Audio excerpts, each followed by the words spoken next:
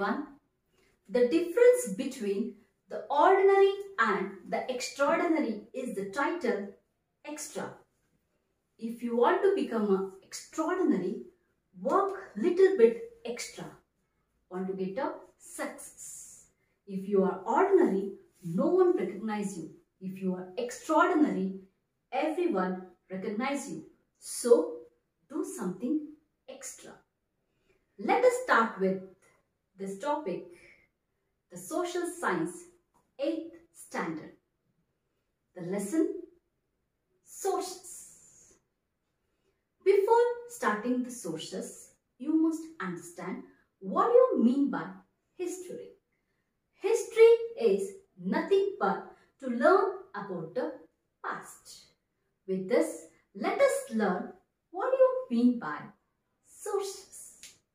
Human beings has created many facilities to lead their life. For example, you can take, when you enter home, you will observe many facilities like fridge, washing machine, TV, sofa, cot, grinder.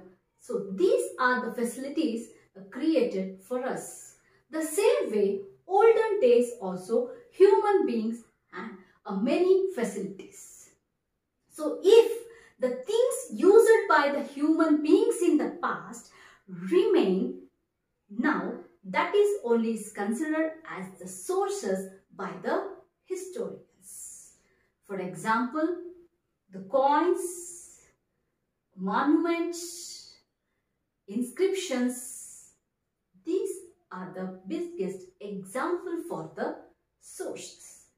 Human beings had created many facilities to lead life since the ancient times. If the things used by the human beings in the past remain, then that is called as the sources by the historians. Example, coins, inscription, monuments. What are the different types of sources? Sources can be divided into two different types.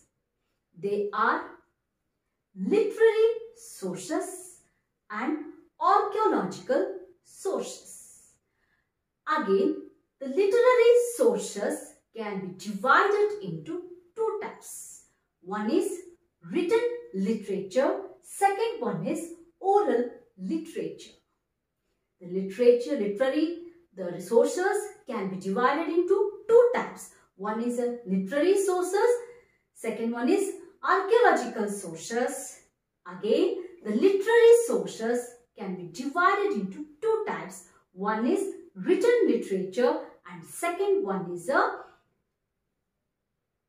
oral literature. Written literature is the main sources of literary sources. Literature which is in the written form, is considered as a written literature. Again, this written literature are divided into two types. One is native literature, second one is foreign literature. The written literature divides into two. One is a native literature, second one is a foreign literature. Native literature, the literature created by the Indian natives is considered as a Indian literature. Means it is in our own language. Example, Kannada, Telugu, Tamil, Hindi, Marathi. So these are the different languages. The Indians themselves, they have written in their own language, is considered as the native literature. ನಮ್ಮ ಭಾಷೆಯಲ್ಲಿಯೇ ಬರೆಯುವಂತಹ ಬರಹಗಳನ್ನ native literature ಅಂತ ಹೇಳಿ ಕರೀತೀವಿ. Example, you can see Bhagavad Gita, Mahabharata, Ramayana, also Kautilya's Arthashastra. These are the books are considered as a native literature. Then what do you mean by a foreign literature? Many foreigners who visited India as travelers, ambassadors, businessmen, officials and missionaries have recorded their observation and experiences in their words. So that is only considered as the foreign literature. So ವಿದೇಶಿಯರು ಭಾರತಕ್ಕೆ ಬಂದು ತಮ್ಮ experience ಭಾರತದ ಬಗ್ಗೆ ಅಥವಾ ಒಬ್ಬ ಭಾರತದ ರಾಜನ ಬಗ್ಗೆ ತಮ್ಮ ಎಕ್ಸ್ಪೀರಿಯನ್ಸ್ ಅನ್ನ ಬರೆಯೋದನ್ನ so if he has written his experience when he come to India, when he visited India, he has written in his experience whatever he have got the experience he has written, that is only considered as a foreign literature. For example, Megasthenes Indica.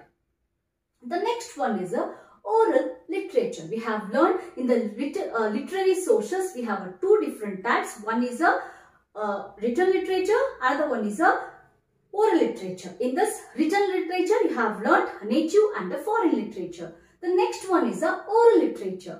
Oral literature means folk songs, a folk story, folk legends, ballads and other that pass on from one person to another by words of a mouth is considered as a oral literature.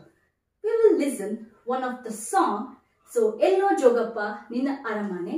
This is one of the wonderful songs. Ello Jogappa Ninna Aramane. I hope children now you have listened the song Ello Jogappa Ninna Aramane. This is one of the folk song, means Janapada Hard. The same way different ballads, different stories which is passed from mouth to mouth. For example, Sangolli Rayana, you have heard his life story. Kempe Gowda, you also heard maybe regarding his story. These are the things which is passed from mouth to mouth from one person to another person. This is what we consider as a oral literature. I hope children you have understood this particular part.